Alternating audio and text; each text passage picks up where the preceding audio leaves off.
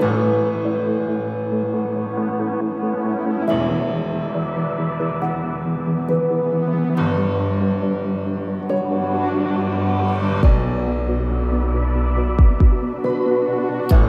I'm Carl Taylor, and today we have got the review that many of you have been asking for, and that is the review of the new ASUS ProArt monitor.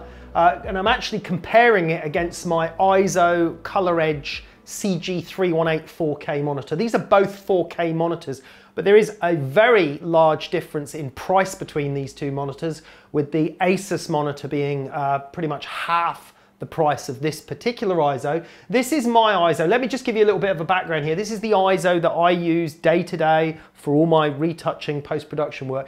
Now, ASUS emailed me and they said, hey Carl, would you be interested in reviewing one of our monitors? We'll send you one, you can keep it. And I thought, oh, sounds great. But I said to these guys, look, when we do a review, we give an honest review, and we have to say what we see and what we feel. So if you don't like the review, or you're not willing to accept a review that's bad, then come and take this monitor away, because we're not going to be interested.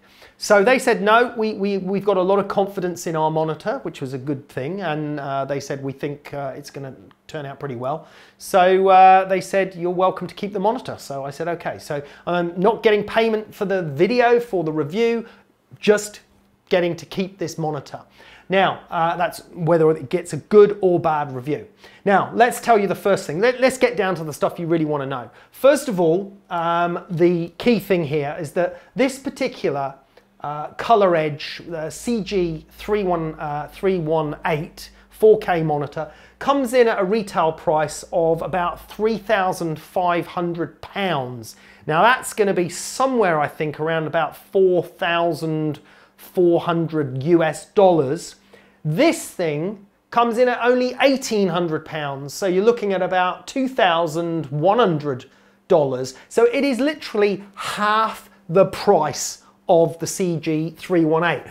Now, the CG318 is actually still available, I think, but it's been upgraded or superseded now by the CG319, which is even more expensive. That's £4,000, which is going to be about $5,000. So there is a big difference in price between these two monitors. Is there a big difference in quality? Do you know what? Amazingly, no, there is not. This ASUS monitor is actually superb. I was very, very impressed with what I saw here.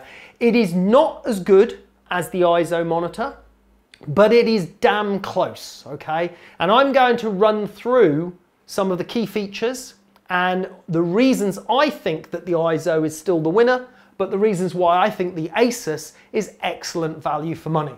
Now, let's take a look at some of my notes that I made whilst I've been using this monitor for the last 4 or 5 days, getting familiar with it, getting to use it and so I can really see what I think about it. Now, to make this test absolutely fair, I've got the ASUS monitor into that MacBook Pro, and I've got the EIZO monitor into another MacBook Pro, both running Photoshop, both exactly the same image files, got 3 or 4 image files to look at. And the reason I've set it up on 2 laptops is because sometimes with Photoshop, when you're using 2 screens, in a sort of daisy chain format, when you jump from one to the other, the color profile sometimes gets mixed up. So I thought it best and fair if I calibrated both monitors and set them on 2 separate Macs. So that's what I've done. Now, let's take a look at the specs. This is a 4K monitor. It's a 32-inch screen. This is the ASUS, and it has a pixels per inch of 138. So it's a very, very sharp monitor with an overall resolution of 3840 by 2160. The EIZO is slightly smaller at 31.1 inches. It's also 4K, but it has a 4096 compared to 3840, 4096 by 2160 actual pixel dimension, and it has 149 pixels per inch, so slightly better resolution, but it's not discernible visually. I can't see any difference visually between the two. The ASUS has Thunderbolt 3 ports in the back. As a matter of fact, I've got it connected in a Thunderbolt 3 port into a USB-C Thunderbolt port on the MacBook Pro, and that's what I'm using for the picture signal at the moment. The EIZO 318 4K does not have Thunderbolt. Both monitors do 100% of the sRGB. This monitor, the EIZO, does 99% of the Adobe RGB, and ASUS claim 99.5% of the Adobe RGB. I can't notice any difference again between the two. There is some things we're going to come to on color though afterwards. 95% on DCI P3 profile or gamut, and 98% on DCI P3 on the EIZO. Contrast ratio 1000 to 1, contrast ratio 1500 to 1, but again, not really too discernible to my eye in using both monitors on the same image. Both monitors support HDR or have a HDR feature, or HDR gamma can be put in on this. We have 2 Thunderbolt ports, as I said, on this one, 4 HDMI ports on the ASUS, and only 2 HDMI ports on the EIZO, but still enough, and USB hub on both monitors, so you can plug accessories in off of the USB ports on the back when you've got the main USB going into your computer. Now, they both have tilt and swivel stands. Let's just take a look at that, so you can easily spin the monitor, you can raise it up and down, and you can tilt it. Now, I've got to say, the ASUS stand is actually a little bit smoother and a little bit easier to turn and tilt. So I actually really like the ASUS stand, and I like the sort of silver chrome metal look. So I thought I was very impressed with the ASUS stand. I was also very impressed with the ASUS thin frame around it. Looks very stylish, looks very nice. The EIZO one is a little bit thicker. Picture-in-picture is available on the ASUS, and I'm pretty sure that's not available on the EIZO. We also have a paper size thing, so if you want to display for proofing documents and stuff like that, that's available on the ASUS. Not something I think I'm going to use very often. Not something though that's available on the EIZO.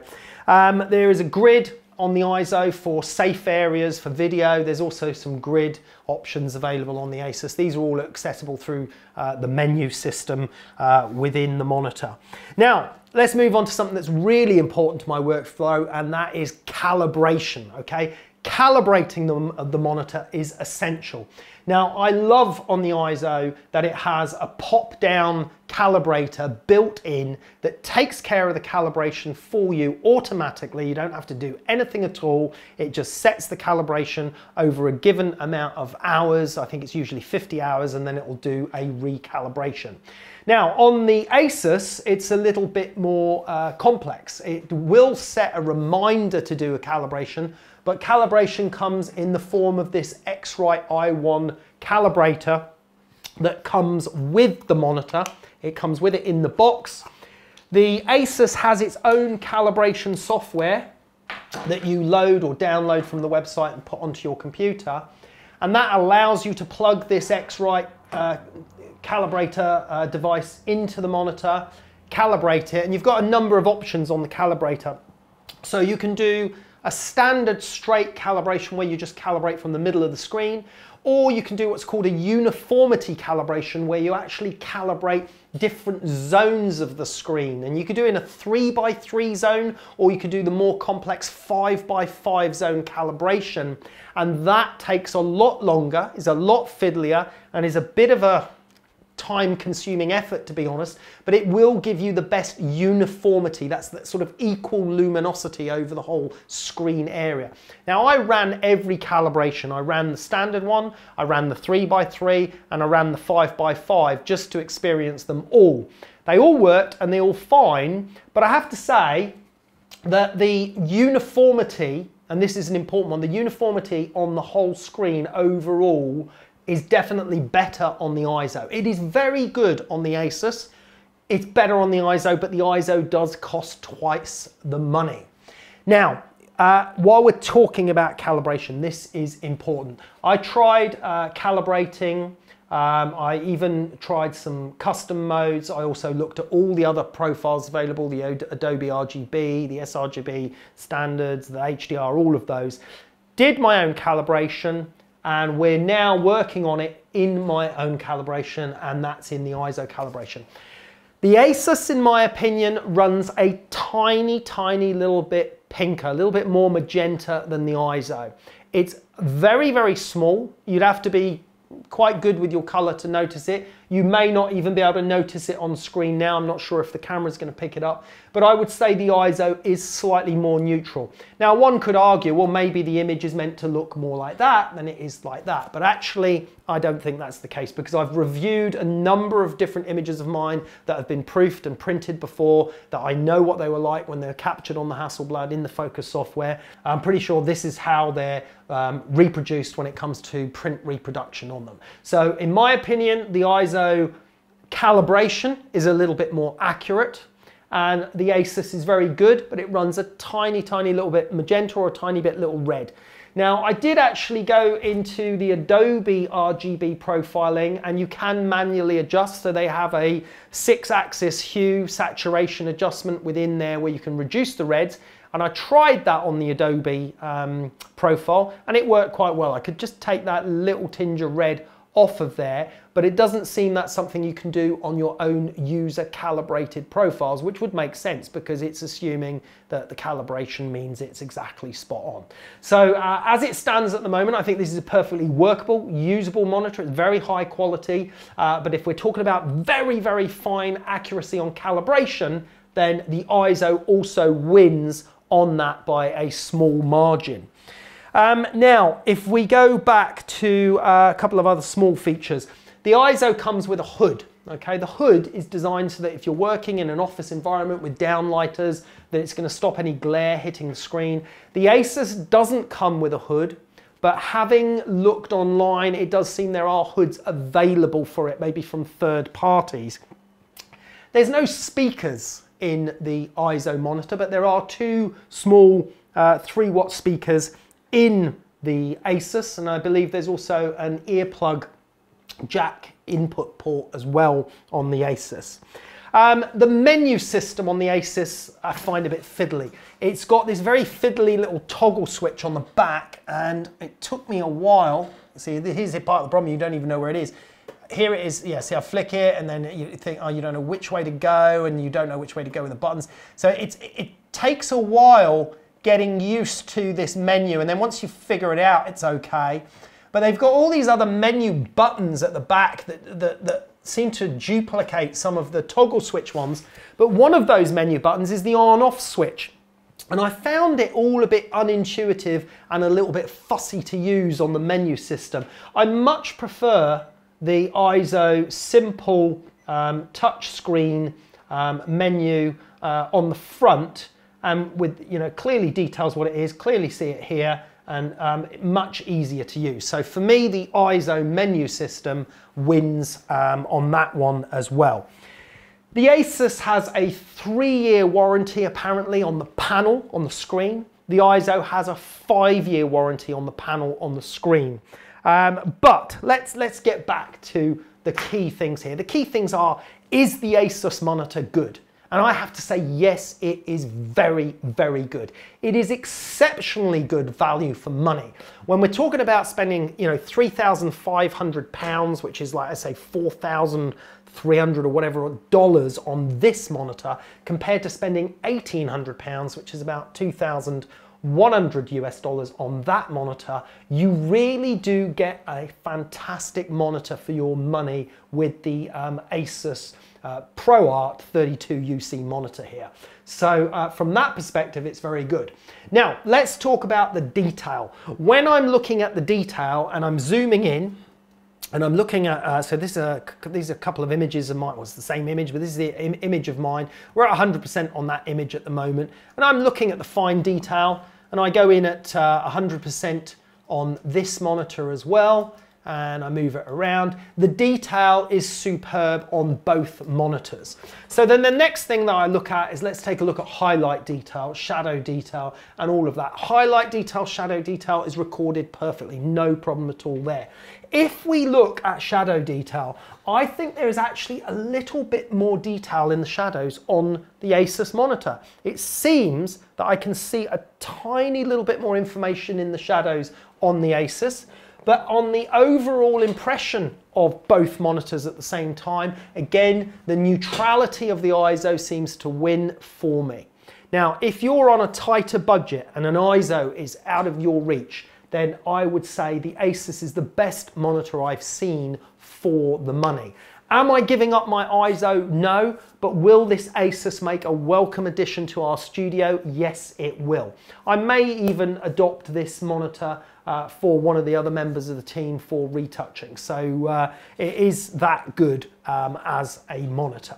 Now let's just take a look at, a few other images, and let's see if we can allow ourselves to see some of the things I'm talking about. So I'm going to move over to another image, which is another image that I shot. Getting confused over my mouse here. Here's the same image here. So this is the same image on both screens.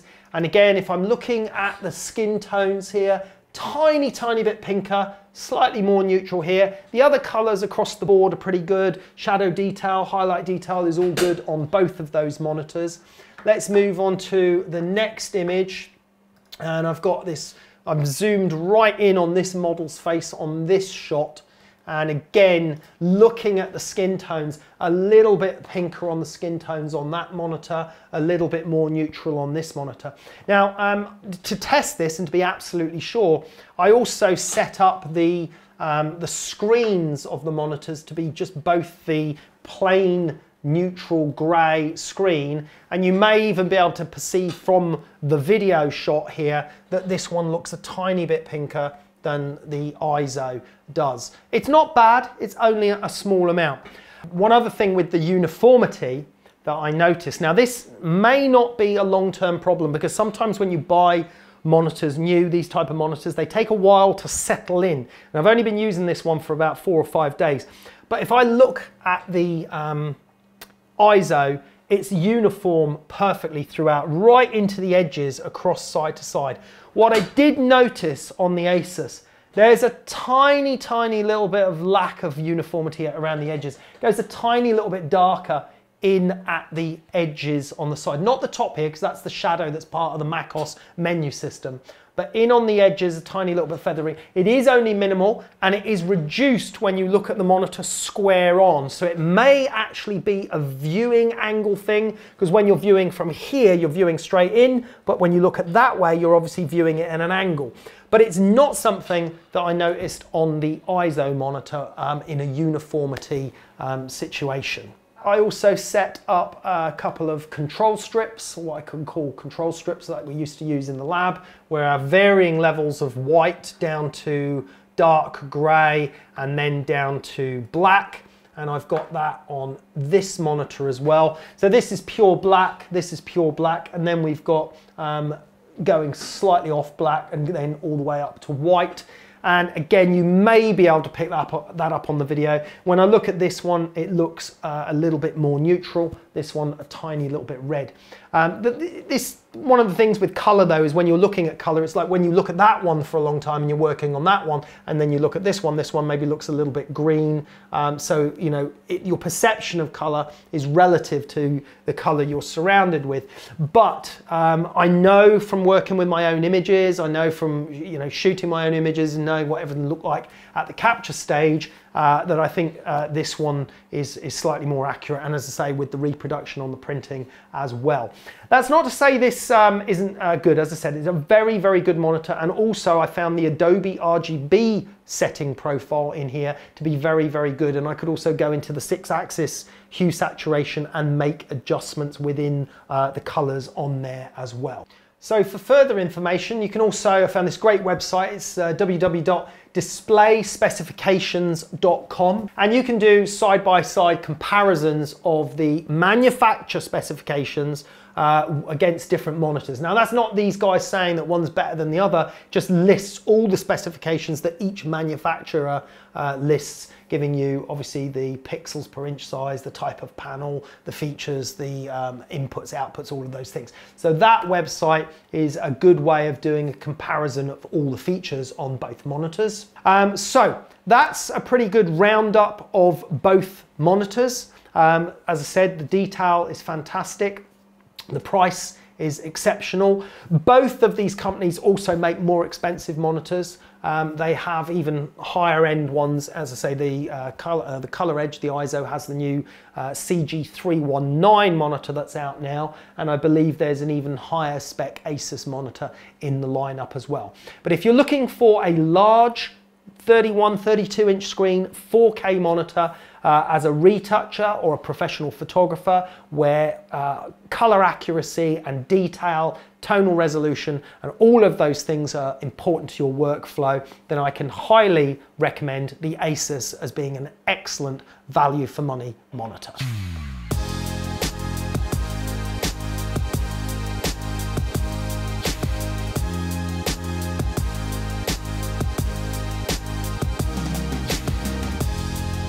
Subscribe to our channel, get 10% off Squarespace.